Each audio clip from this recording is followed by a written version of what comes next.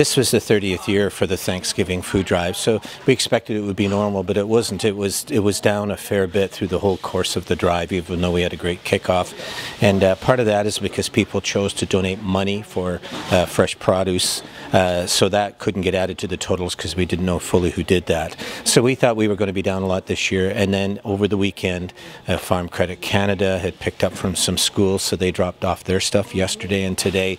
Labatt's employees went out to a grocery store and handed out bags to people and got a huge amount, almost 7,000 pounds worth of food out of that store. So the next thing we knew, it all came in yesterday, and so we're happy to announce that we're over last year's total, which was 67,700 pounds. We're going to beat that again this year. The full amount will be in a little bit later, but I'm just so impressed that all of these different groups decided to just pull together and make it happen, and they did. It was a great drive. You know, drives, they go up and they go down, but you know, this one was down so low. We were kind of wondering why. Some said it was because of the weather, some because it's an election. We've been through so many elections down here at the food bank that often the drives go down with that.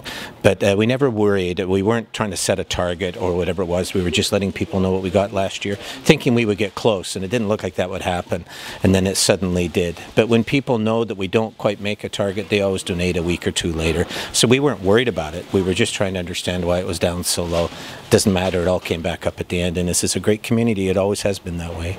You know, when Labatt's employees, for instance, went into the No Frills store and handed out bags, if somebody doesn't do that, then we don't get as much as we normally would. When the bags are handed out, you get double the amount from that grocery store because people are reminded why they're there. And then when the schools, for instance, that had their food drives for it that were picked up by Farm Credit Canada yesterday, we forget that when those things come in at 5 or 6, 7,000 pounds at a time. So I think the groups themselves are the ones that bring in the bulk of that because they're really organized and they do a really good job. And the schools, for instance, have been working on it for a period of time, and it just really paid off, came in for us.